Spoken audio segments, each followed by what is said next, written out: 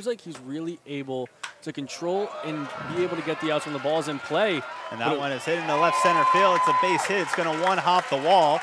Branch will round first. He'll head for second. Branch at third. The pitch. There goes Jordan for second. The throw gets cut off short.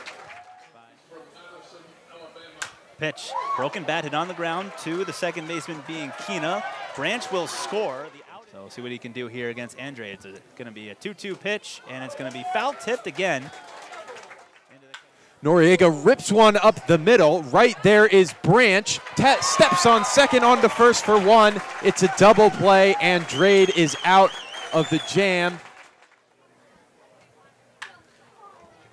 Chopped sharply to short. Branch has it.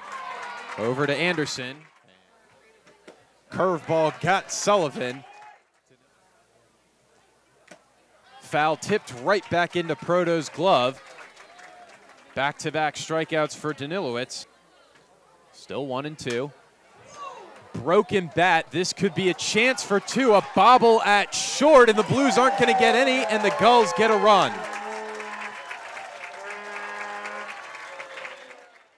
Here's the 1-2. Breaking ball, and that is in there for a called strike 3. Out of the windup, the 2-2. Breaking ball hit on the ground up the middle. To his left is Branch. Makes the throw on the run. What a play by Branch here in the 8th.